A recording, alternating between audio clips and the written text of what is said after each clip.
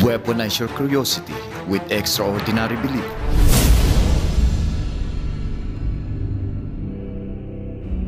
The Hypatia stone, pebbles found in Egypt, which once came from a huge rock that was several meters wide, have long been known to have come to Earth from somewhere else. But new research shows they are even more alien than we thought, having been formed outside of our solar system and even before our sun existed. That's the conclusion of new research that looked at how the strange rocks were formed by exploring what minerals can be found inside them.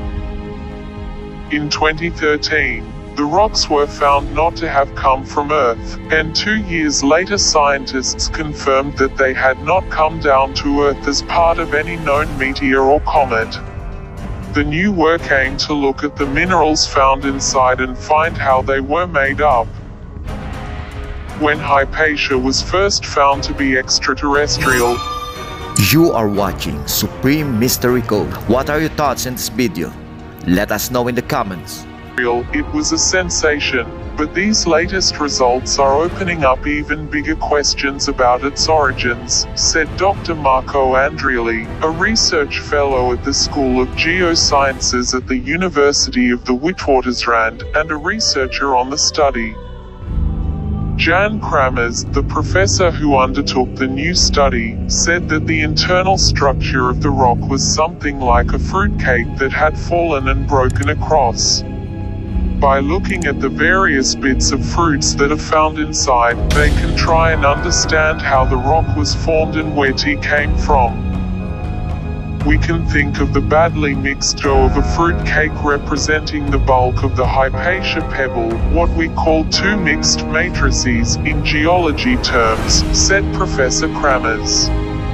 The glazed cherries and nuts in the cake represent the mineral grains found in Hypatia inclusions. And the flour dusting the cracks of the fallen cake represent the secondary materials we found in the fractures in Hypatia, which are from Earth, he says. The mixture of the dough looks like nothing ever before seen on Earth. Usually, scientists would expect to see a little bit of carbon and lots of silicon, but the rock is made up the complete opposite way around. The idea of ancient visitors from other planets in distant galaxies has been around since the beginning of human history. Although the theory has undoubtedly gained tremendous popularity over the past few decades, nearly every ancient tribe and civilization found on Earth, regardless of geographical location, have a story regarding visitors from other planets. Our choice of the most compelling would have to be that of the Dogons in Africa, one of the oldest surviving tribes on Earth. They not only have a legend which tells of alien visitors, but they retained invaluable data, reliable knowledge which was passed down from generation to generation, details surrounding their ancient visitors' home solar system, details that at the time modern civilization had yet to discover. Known as the Nommo, the Dogon tell of giant reptilians who had travelled here from a small sister star of Sirius, a star with a 40-year orbit that the Dogon still celebrate every 40 years.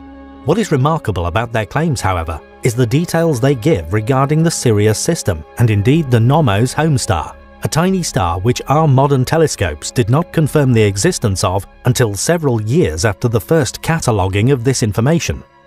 Another strange reaction to these remarkable experiences within these ancient cultures is a wanting to replicate the appearance of these entities. These interplanetary visitors often brought gifts in the form of knowledge. Due to these revelations, many of our ancestors have perceived these beings as godlike. The teaching of agriculture, the gift of hops, cannabis. The Dogon state that hemp was a gift from the Nommo. Indeed, the dog star is the source of the plant's name.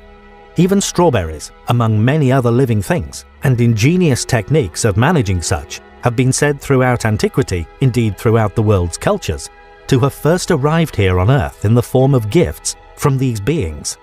The Dogu meaning clay figure, could be seen as commemorative creations in memory of such entities visiting our planet in the past. Made during the late Jomon period over 10,000 years ago, made with such tremendous skill and artistic accuracy, you have to wonder, If these were not created with the purpose of remembering a detailed image of our guests' appearances, then what else were they created for? Or more specifically, to look like? Interestingly, some of the figures appear to have been deliberately created missing limbs, resting on intricately made crutches. Was this done with a likeness to real beings, possibly battle-scarred from previous more hostile encounters? The Incas, Mayans, Aztecs, Dogons, indeed anywhere you look within antiquity, you will inevitably be confronted with fantastic tales of ancient visitors, even detailed knowledge of things so far out we cannot even confirm if what they say is true. With so many similar legends found all across the world regarding ancient astronauts, it's safe to say the truth is out there.